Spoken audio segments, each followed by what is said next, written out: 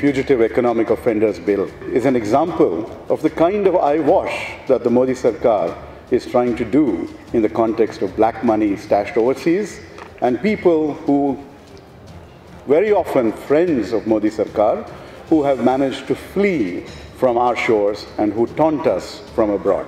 The government is not serious and is actually intent only to try and project an image of going after black money and fugitive economic offenders, but actually does not follow through. Let me point out that the Prime Minister went and met the Antigua Prime Minister, and a few months later, we found that Hamare Mehul, Mr. Mehul Choksi, was given Antigua citizenship. What is the link between these two? Only those people know.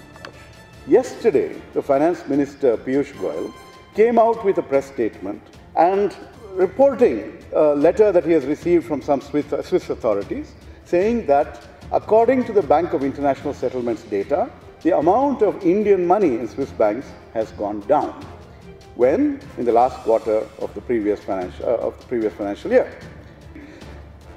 In the last quarter, that same data shows, from the same data set of the Bureau of Bank of International Settlements, shows us that the Indian deposits in Swiss banks has gone up by 23%.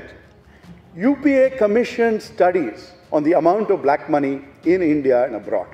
We asked three institutions, the National Institute of Public Finance and Policy, the National Council of Applied Economic Research, and the National Institute of Financial Management. We commissioned studies by three different reputed organizations to ascertain how much black money was in the country and outside.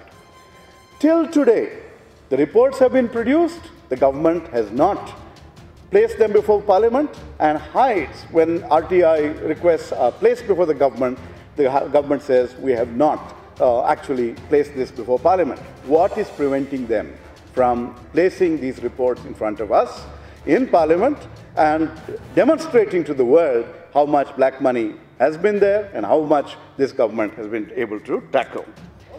A consortium of journalists around the world came out with a report which is well known as the Panama Papers expose. Demonstrated to the world that a large number of people, including thousands of Indians, were implicated in moving money to tax havens like Panama. And what has this government done on that particular issue? दो तरह की statistics Switzerland सरकार से आती है, एक तो Swiss national bank से आती है और कल जो प्रस्तुत की गई उसको BIS का डाटा बोलते हैं। स्विस नेशनल बैंक स्विट्जरलैंड सरकार का केंद्रीय बैंक है जो कह रहा है कि भारतीयों का पैसा स्विस बैंक्स में 50% बढ़ा है पिछले साल, और BIS का डाटा जो कल कोट किया गया है, जो कि बैंक फॉर इंटरनेशनल सेटलमेंट का डाटा है, वो कह रहा है कि भारतीयों का डाटा स्विस बैंक्स में कम हुआ है। जब हमने इसका माइन्यूटली अध्ययन किया तो हमने क्या पाया कि ऐसा क्यों हो रहा है, क्योंकि BIS के डाटा में नॉन डिपॉजिट लायबिलिटी इंक्लूड नहीं की जाती है।